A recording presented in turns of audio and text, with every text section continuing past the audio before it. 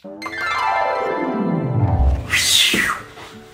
everyone, I'm back with another video for Jinko panels. Alright, so another disclaimer, I'm not making this video to promote any brand or to sell anything. We have used this product and based on the performance, I'm just sharing my experiences. Another genuine request, please if you like the video, please subscribe the channel and press the bell icon. Today I'm just making the video in my office, so I'm not sure about how the voice gonna be. I know it's not an entertainment channel, but your support will help if you like and share the channel. So okay, so let's begin. Jinko Solar was established in 2006 and has grown up to be one of the largest solar panel manufacturer in the world. Also, they have listed in the stock market in 2010.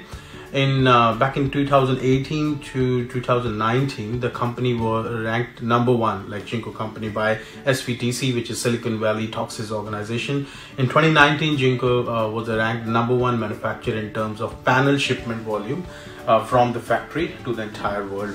Their headquarters are in China, and from there they fulfill around more than 8,000 orders annually to covering up more than 160 countries.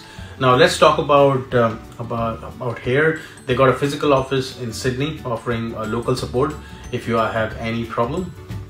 Good point of Jinko panels, it looks very good. All the panels currently shipped to the Australia are salt, mist, corrosion resistant and are suitable to installation to any location and any weather, whether it's a countryside, seaside or anything. Usually Jinko panels available in Australia generally carries 25-year product warranty. They got few series. I'm not sure which one you are looking or gonna buy.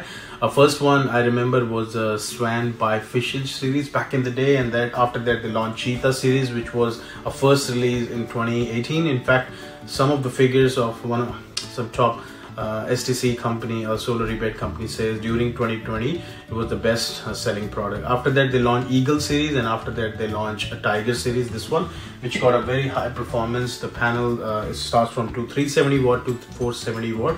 They got a 9 push bars, and that's why they got a very good efficiency. Now they just launched the N series as well. Like N series obviously have a more benefit as compared to P series. It got a higher efficiency. The degradation is 0.40, better high temperature performance, improved performance warranty. So that's the benefit in N series. In N series I think they got a two variant. One is a normal one and one is the fully black. Not much difference as compared, only the appearance. And with the 0.40 degradation, and as per the Jinko data sheet, so which means over the 30 years it's still going to produce 87%. Certified to wind load around 4,000, snow load around 6,000 Pascal. In the nutshell, long story short, good quality control.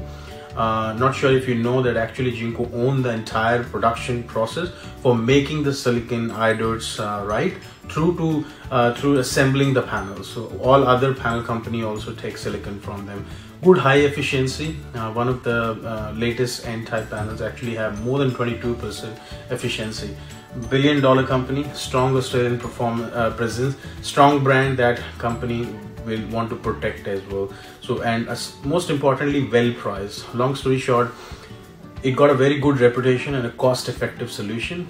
So price wise it comes in a mid-range, and I would say in terms of any Chinese manufacturer, Jinko got a best reputation and a market value. So I think that's it from my side. If you're buying this panel, I would recommend this is a good selection and a cost effective as well. Hopefully you enjoyed the video and you got a good knowledge about Jinko panels. I'll see you in my next video. Till the time, bye bye.